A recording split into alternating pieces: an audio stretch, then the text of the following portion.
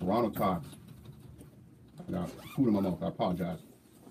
All right, so Episode 12. guys rolling. Yeah. So we're 7 days out of legalization. Hold up one sec.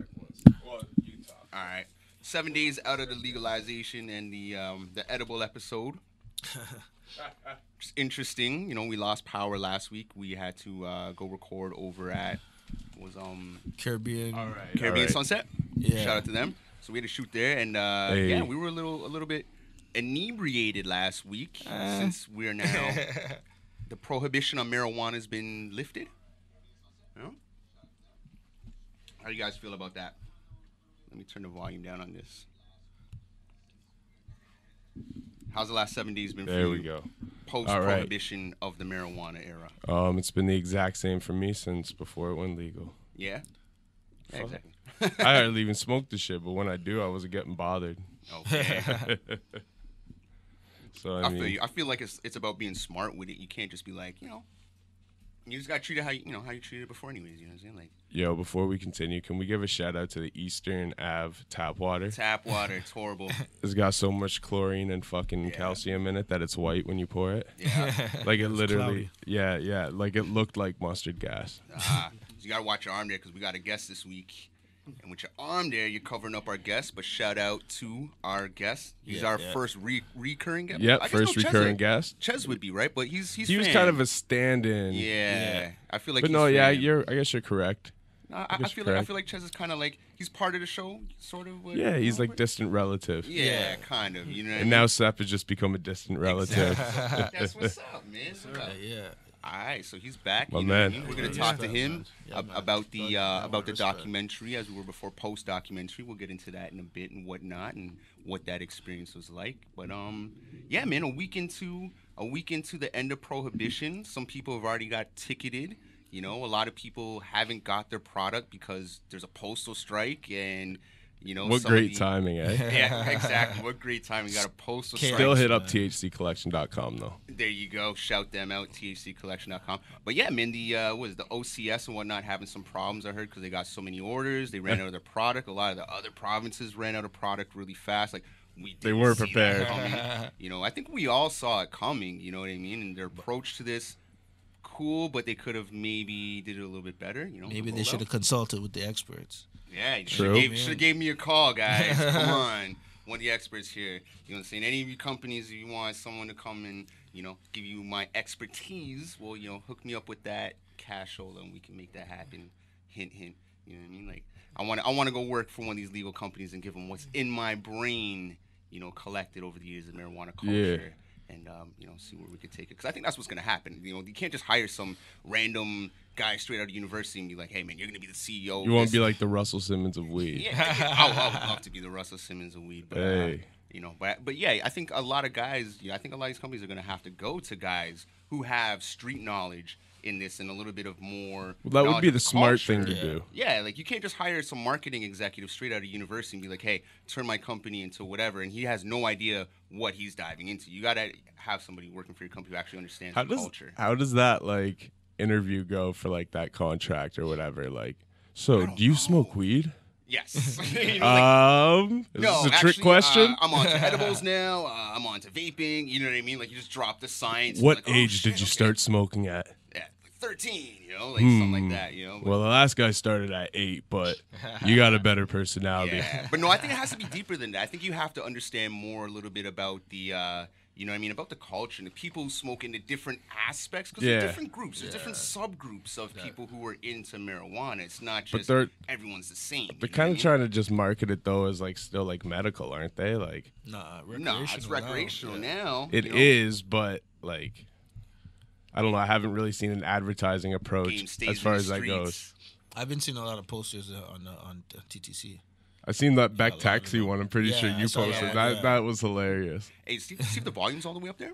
I keep forgetting about the volume every time we do this. But the whole thing about people There you not go. being Crank able that to volume. drive when they're high is kind Crank of that ridiculous. soldier boy. Yeah. 'Cause people been high and driving, and Yeah. how many Yeah. accidents do we have because of marijuana? I think there was like a really bad one the day after up in Markham or something. Really? Yeah. But, you But don't in really general, hear- prior to that, though, nothing. Yeah, there weren't a whole lot. You know, not reported anyway. Yeah. So Yeah. but like I said, there's layers to it, though. You know what I mean? Because you're gonna have the hip hop people who are in it. You're gonna have more of the rock people. You're gonna have more of like the Grateful Dead, old school. Man, crowd, everyone the smokes hippie weed. Crowd. Yeah, you do, but you gotta cater to them differently. Your approach can't just be smoke. You know what I mean? If you're a company and you Yeah. want to really be successful, come, you know, when they really allow for less of the rules. You know what I mean? Like, to really succeed at this, you're gonna have to know your market, and you're gonna have to understand how to kind of market to different demographics, as you would almost anything else. But it's not something where you could just be like, okay, I'm going for the college crowd, because that, you know, in theory that'll work, but you know, you're gonna have people all over you if you're just trying to, you know, market the young kids with this, right? If you really want to be, I shouldn't say young kids, they should get at some of adolescents. them old folks. Man, they could monopolize quick That's if what they I'm saying. if they did like a commercial with Wiz Khalifa, Yeah. Snoop Dogg, Yeah. Meth, Red, I was just gonna say Method Man and Cypress Hill. Redman, Willie Nelson, Cheech and Chong. Chappelle, Yeah. and you throw a couple others in there. You could find a few others. Yeah. Yeah, it might cost a lot of money, but that commercial, like Yeah. business will boom. People will skip the dealer real quick. Absolutely. Be like, yo, we done with the dealer, man. We just going straight to the source now. Yeah. Yeah. But is the For source real. that good? Nah, 'Cause right people now, say No, it's it'd probably be expensive. garbage right now still. the prices are absolutely expensive, and like I said, because they got so many orders, some people aren't getting the orders. And from what I heard, see, what I knew is before this whole legalization thing, you could send, like, the Canadian Postal Service tells you how to send marijuana through the mail. I've Say researched word. this. Oh, they tell you on their website. What they say is A, it cannot be labeled on the outside. Really? B, it cannot smell. So basically, you have to be discreet with it. Now, what's happening is some people are sending the packages, OCS, I guess they're sending some packages, and maybe something's not sealed properly, and it's starting to smell. So Oh, yeah. those packages are going into what's called how the could we not Postal Service smell? graveyard. And some people Yeah. aren't getting their That product graveyard, that they paid for, that right? graveyard is in my pocket. They're I'd be lying. so mad if I ordered a bunch of weed online and that shit never man. came. Well, That's what why I people could still- never trust it though. You still Yeah. gotta buy it, you know what I mean? Like, support your black market dealer if you still have one. Or you know? support THCcollection.com and use the promo code hip hop and Hip-hop, save yeah. 10% on every purchase you make. They're U.S. or Canadian based. Say what? U.S. or Canadian based. That's Canadian. the website. What? Canadian. THC? Yeah, Okay, they're okay. Canadian based. Yeah, They you won't can't even send ship over to the border. States. No, Yeah. no, absolutely. So I guess the online ones could stay in business, but not the locations. It's a gray area. Yeah, big gray It's a gray area. Because I have a homie too who runs a medical company. Yeah. And for the last year and a half, they've been doing really well. Like he quit Yep. his job and shit off this, Yeah. right?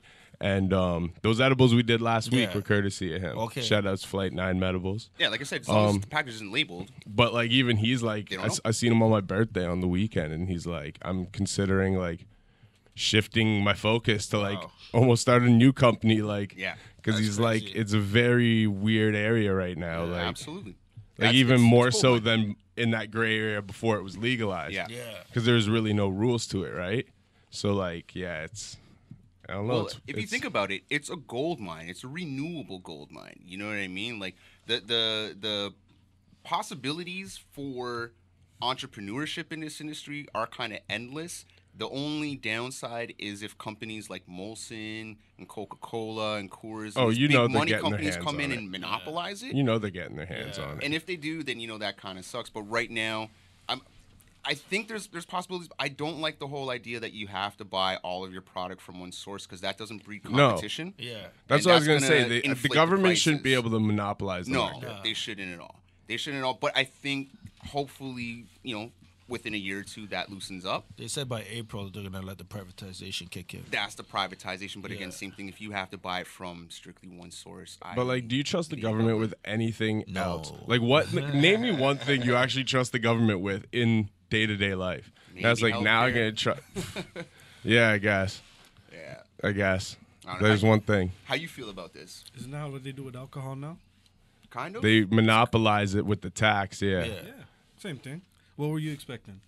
Oh no, I wasn't necessarily expecting anything different. This is better than what I was expecting, to be honest with you, because prior to Ford's government, like we were gonna have you could only get it from the OCS locations. They were only Yeah. gonna have 4 within the first year, Yeah. 20 by 2020 or 200 by 2020 or whatever. Yeah. So I'm happy that they're going private. I'm a lot happier with that than like the old plan.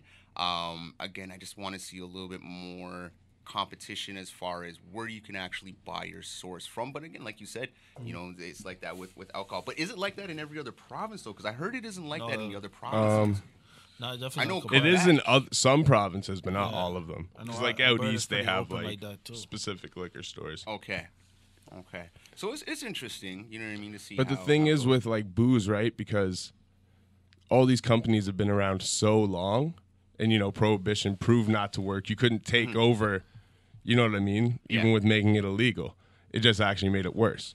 So like, they can't control it, but they can control it through tax. You know what I mean? Right. Like same with cigarettes and stuff. They can't monopolize the market, right. but they can monopolize through being the only source, right? Yeah. And I don't like. What is it with the weed though? Like, does the government have actual like their own like growing facilities and stuff, or do they actually go to these companies? You know what I mean? Because that would be the smart thing. Go to these companies that already exist, that have already put in 2-3 years of groundwork since it's been a gray area, and have like I very. think that's what it is. Yeah. That's what they need to be doing. Yeah, I'm pretty sure it's what it is. Some of the You- big companies want to shut down the dispensaries altogether. Yeah. Yeah. Yeah, so it's like they're involved. Oh, for sure. Yeah, Yeah. that's a whole other thing too. Like the dispensary, that's a whole other area right now too, where I personally feel like they should have approached the dispensaries and said, okay, we're gonna give you a chance if you want to buy your license out right Yeah. now, you know, rather than us shutting you down, which is just gonna inflate the black market anyways for the next few months until April when people can get their license and open the stores, right? Yeah. So it's again, the whole rollout, you know, some of it's okay, some of it's just a little bit off right now, I feel. And then the certain laws that, you know. that And like make the it other thing with busted. it too, like, because they have like a little official stamp on it, right? Yeah. And like they're gonna like The I've been packaging. reading articles saying I don't know what's satire, what's not. There's like 100 articles a day, but like I Right, was reading yeah. one that said that like if you get busted without legal weed, that like you'll get charged. Yeah. Yeah. But it's like, so what? You have to literally walk around with that little stamp they gave you, like with your like, you know what I mean? Well, I already rolled it into blunts, officer, but here's the stamp. Yeah. You know what I mean? Like, what the fuck? Like, I don't like. How are you gonna Yeah. control that?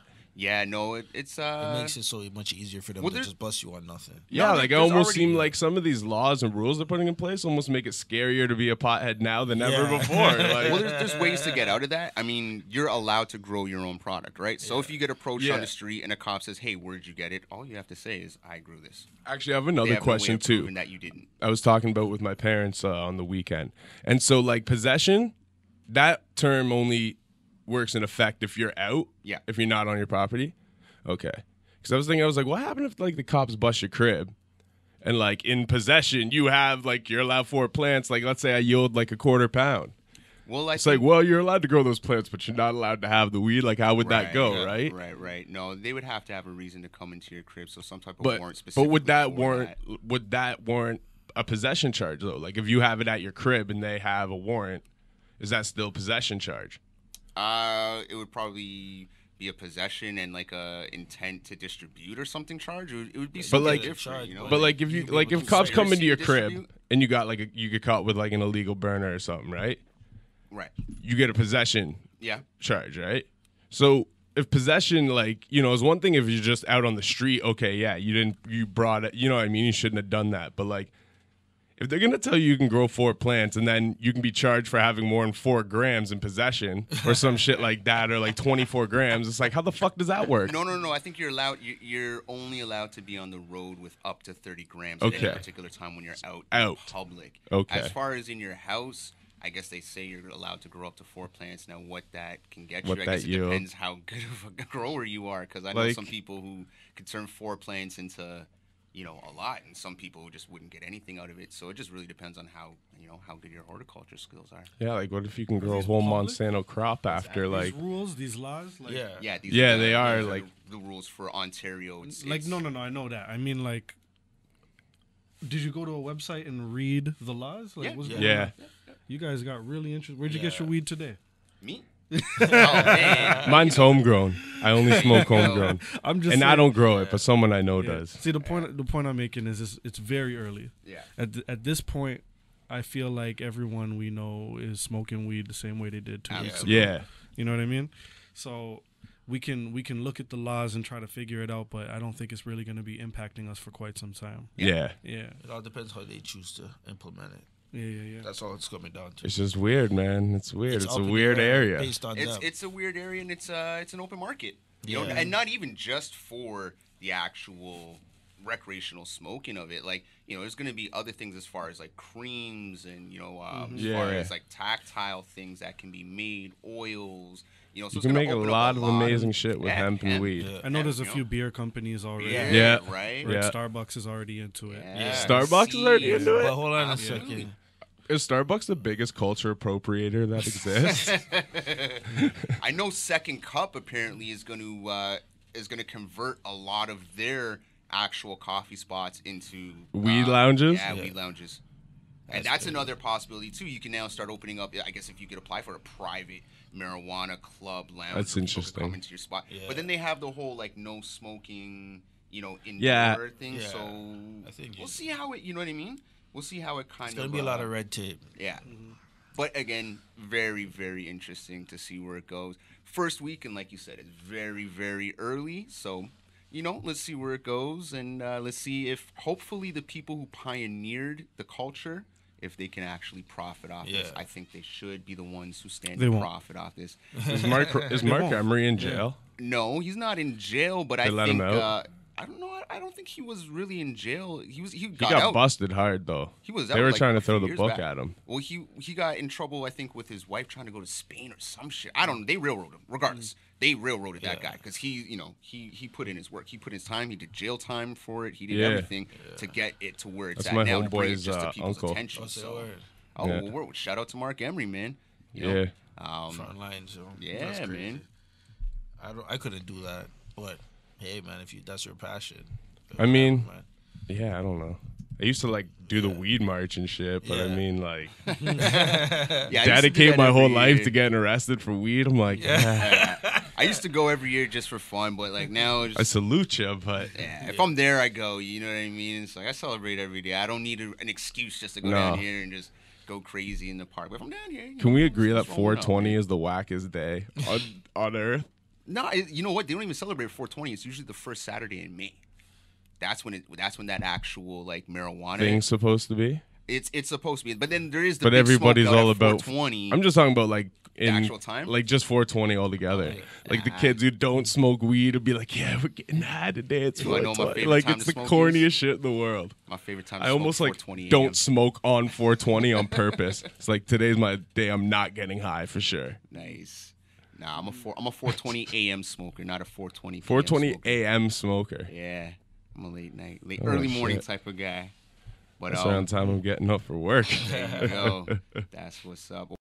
Yo, what's up? It's your man, MLNY, Maloney, Breaking Records Radio. You know what it is. I'm just here to tell you guys right now that if any of my smokers out there, basically, any of my Canadian smokers, now that it's legal, what you got to do is you got to head over to thccollection.com and check them out. And make sure you use the promo code HIPHOP. That's HIPHOP. And that's all capital letters. Save 10% on every purchase that you make. Anytime. They got everything. They got deals every single day of the week, which include like free whatever with whatever you buy. And my favorite is Tulip Tuesday. You can get $100 ounces. And that's only on Tuesdays, and you save 10% on every purchase with the promo code HIPHOP, all caps. That's HIPHOP. So make sure you go over there, check them out. That's thccollection.com for all your good medical needs, for all your good greenery, your extracts, and all that good stuff.